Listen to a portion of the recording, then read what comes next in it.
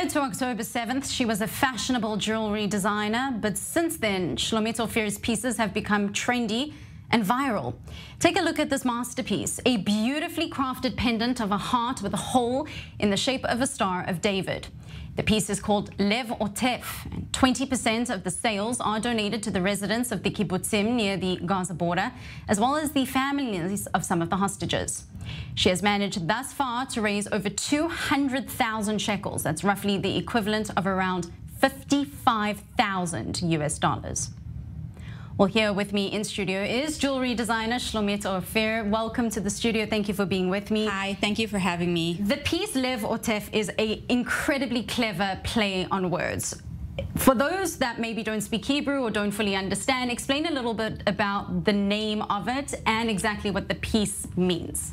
Okay, so Otef, basically, the verbal meaning of Otef is wrapping or holding, and in Israel we have Otef Aza, which means the part of land and the settlements, kibbutzim, villages that are surrounding Gaza and basically are wrapping as Gaza.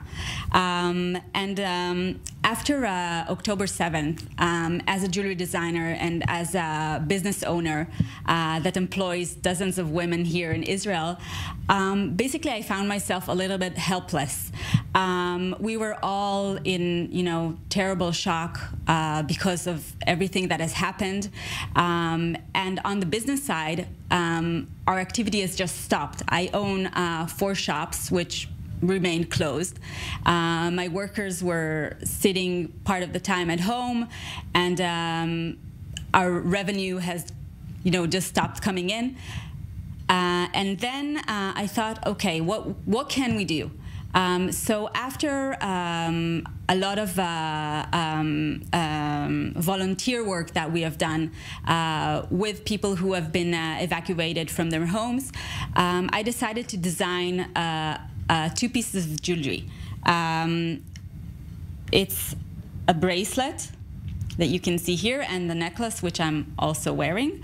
And they have the shape of a heart with a hole inside, shaped like a Magen David, like a Star of David.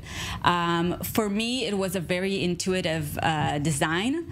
I just felt like this heart of ours has a hole in it after what happened on October 7th, and this hole has a shape of our Jewish and Israeli identity, which is also something that you could say is very sad, but I also feel that is very hopeful and meaningful, because this gap has so much space to fill up with so many good things to come.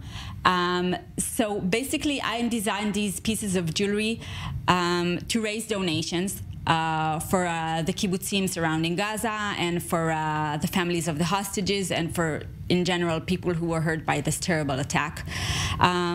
And also to help my business start working again, and help my employees be busy around something that can unite them. And we didn't expect to have such a response to these 2 pieces of jewelry. We've sold tens of thousands of these all over the world. We received orders from the USA, from Canada, from all over Europe, from South Africa, Australia, like anything you could think of. Mostly Jewish women that felt this is a way to also contribute and donate, but also this is something they could wear to identify and to feel part. We've received photos of entire families wearing this. I wanted to thank you so much for being with me in studio.